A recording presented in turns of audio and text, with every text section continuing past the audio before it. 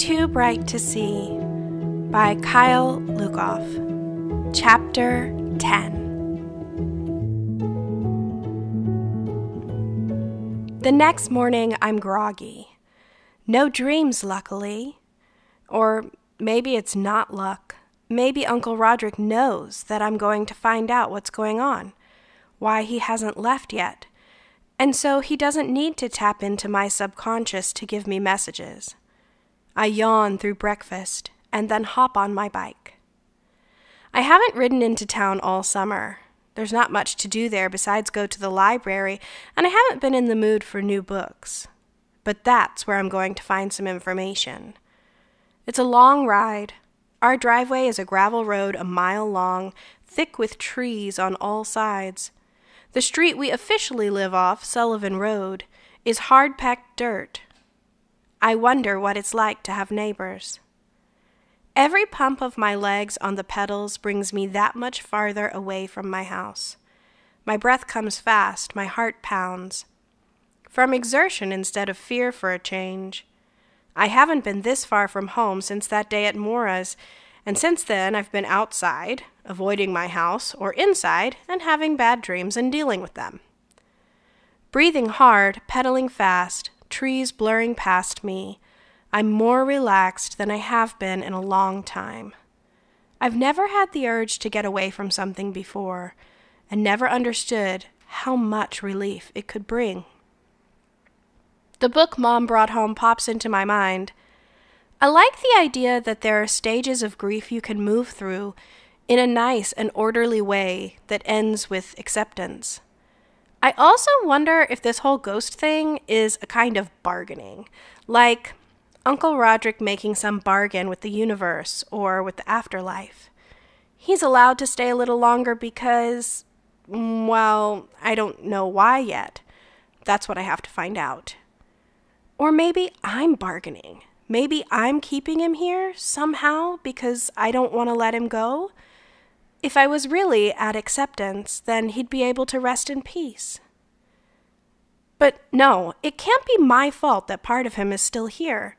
He has to know that I just want him to be okay, and if he can't be okay and alive, I want him to be okay with being dead, even if it means leaving us behind forever. I'll figure it out. Half an hour of riding and I'm at the library. I push open the doors and inhale deeply as the air conditioning washes over me. I hadn't noticed how hot I was until now, but my faded black t-shirt is sticking to my chest, and my forehead is damp with sweat. Mrs. Goldman, the librarian, waves at me as I come in, and I wave back before going over to the computer. I come here all the time during the school year, sometimes on my own, sometimes with my mom or my uncle. Mrs. Goldman moved here from New York City, too, so they would chat about that a lot. She was one of the people I couldn't bring myself to speak to at the wake. I type a few keywords into the catalog: ghost, haunted, supernatural, write down a few call numbers, and meander over to the stacks, stopping at a few shelves along the way so anyone watching won't see me making an anxious beeline for that section. The library is mostly empty, so I don't know what prying eyes I'm afraid of, but you never know who might be peering at you from between the shelves. Once I've aimlessly wandered over to the exact section I need, I pull out a stack of titles that look helpful. One is like an encyclopedia of the supernatural. Another is about ghost sightings around the world. A few other books that might be too similar to help, but still could be useful. I carry them over to a table tucked into a corner, set them down with a satisfying thump, and settle in to read. I've always loved ghost stories, but have only ever read fiction. Some based on a true story, but everything I know about ghosts is from folk tales and chapter books and movies. It never seemed important to research the different presences in my house, any more than it felt necessary to learn about the different woods that make up the doors and the roof and the kitchen table. But that was before one of them tried to get my attention. 2 hours later, I still don't know for sure why Uncle Roderick is haunting me, but I have a slightly better idea. There is the possibility that it's not actually the ghost of my uncle. It could also be a poltergeist, which literally means noisy spirit. They're a type of ghost known for slamming doors, breaking mirrors, throwing knickknacks, or books, or even furniture around a room. I read a bunch of descriptions of poltergeists, and it sounds a lot like what's been happening at home. Also, apparently, they can be caused by extreme distress inside a person, especially a young person. I'm a young person. And I guess losing Uncle Roderick counts as distress. But I'm not convinced that it's a poltergeist, because usually everyone in a house knows when there's one poltering around, and Mom hasn't noticed anything at all. I didn't read any accounts of poltergeists only poltering one person, like a target. "Excuse me, dear," a voice says, and my whole body convulses in surprise. I was so absorbed in research that I didn't notice the librarian coming over. "Oh, sorry, is it time to close up?" My voice is a little shaky. "No, not quite yet, and I'm so sorry to startle you, but there's a new boy in town. He's come to visit the library several times, and I thought he might like to meet another young person."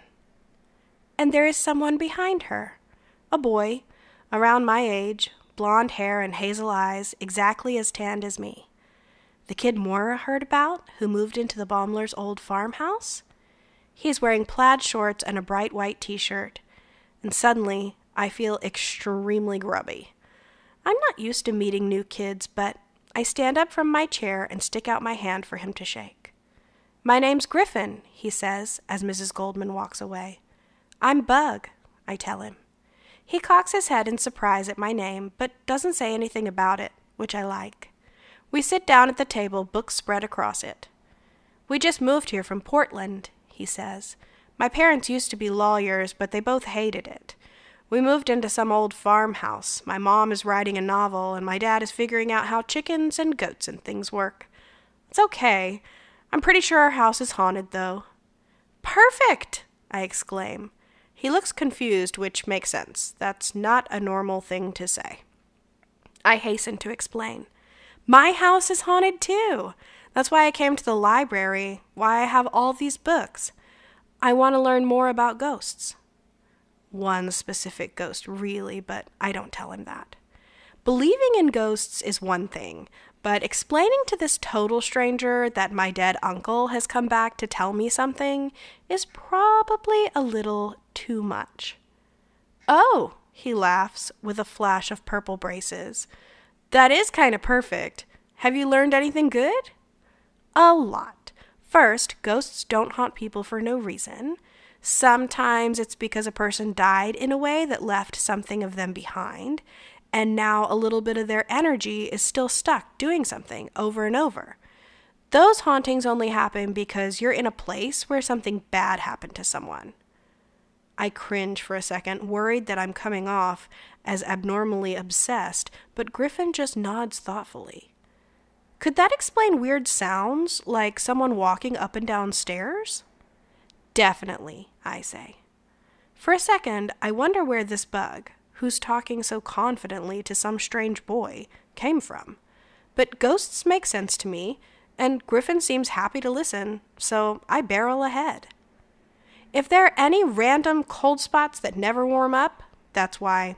This all explains a lot of the random ghostly things that have happened in my house since forever." "But there are other kinds of ghosts too, right? That do things on purpose?" Griffin is flipping through one of the books now, stopping at a photograph with a white splotch hovering behind a grinning toddler. "Yeah." There's a prickling down the back of my neck. It's fun to talk about, but this is real for me. It might be real for him too. Sometimes ghosts haunt people into doing things, or because there's something that person needs to know, like avenging their death, or solving a mystery, or passing along a message. I find the chapter I was reading and pass it over to him. "Those hauntings sometimes mimic a poltergeist," Griffin reads aloud, "and can manifest in a variety of ways. Witnesses have observed objects floating or breaking dramatically. Sounds scary. Yeah, I say. I'm glad I've never seen anything like that. Yikes. Griffin continues to look through the book, pointing at another paragraph. It also says that these types of hauntings are usually localized, which means they only happen in one place, but they can also follow a person around. I wonder if there are any at the library, he asks, looking around dramatically. I look under the table, which makes him laugh. Ghost free, I exclaim. But the memory of the voice in the creek ripples through my mind. We both pore over our books for a while. It's a companionable quiet, though, like we've already gotten close enough to not have to talk. For a moment, it feels okay, like we're just two kids looking at books. But then that narrator in my head starts describing the scene, a girl in ratty clothes, sitting across from this new boy who is objectively cute, and where any normal story might go from there, I tell myself that I'm being ridiculous. I barely know him, but I can't focus on the words in front of me because I'm suddenly convinced that everything about me, my hair, my clothes, is completely wrong compared to this boy, who is effortlessly right in the same way Maura is an effortlessly right girl. I have to go before he realizes that everything is wrong with me, and am frantically casting about for an excuse to run away when he points to a page and says, "Hey, this is interesting." "What?" I say, trying to sound like I didn't just invent something to panic about. According to this, the first kind of ghost, the trapped energy kind, can stick around forever, just doing the same things like an endless loop. And the second kind, the ones that want to pass a message along, can't stick around forever. They're drawn to the afterlife but force themselves to stay here to finish whatever it is they need to finish. The longer they stick around, the more stretched, it seems like, they become between this world and the next. Oh no, I have so many questions, but if I sound too worried, Griffin will wonder why. How long do I have? What happens if Uncle Roderick gets stuck here? What if he gets pulled away before I figure this out? "The library is closing in 10 minutes, calls Mrs. Goldman, and I jump. Is it almost 6 o'clock already? I hope Mom isn't wondering what happened to me. Griffin pulls a phone out of his pocket and looks at the screen. My mom is waiting outside. I want to check out this book first, though. My heart sinks a little. That was the only one I had wanted to take out.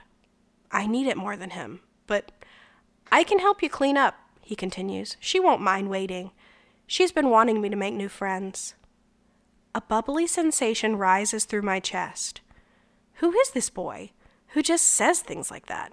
Just assumes that someone would want to be his friend. Is that how people make friends? By believing that it's possible, even likely? I try to smile in a way that looks normal and friendly and not completely flabbergasted. That's okay, I say. I took them out. I can put them back. But maybe I'll see you around. We could do something. Or something. We could do something or something?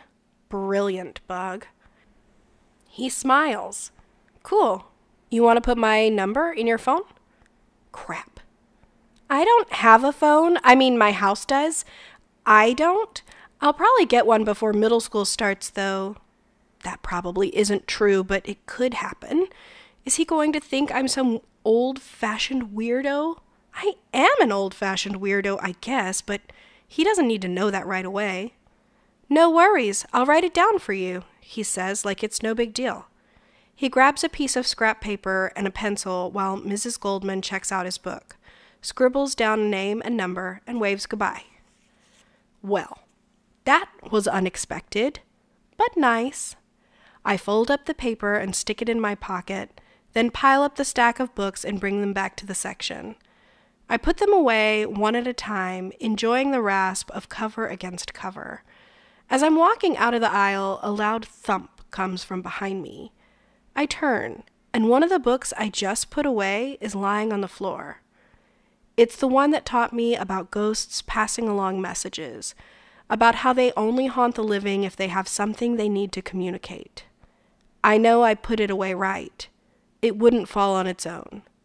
Okay, I say out loud. I get it. I slide the book back and it stays this time. I don't need to check it out because I already know what it's trying to tell me.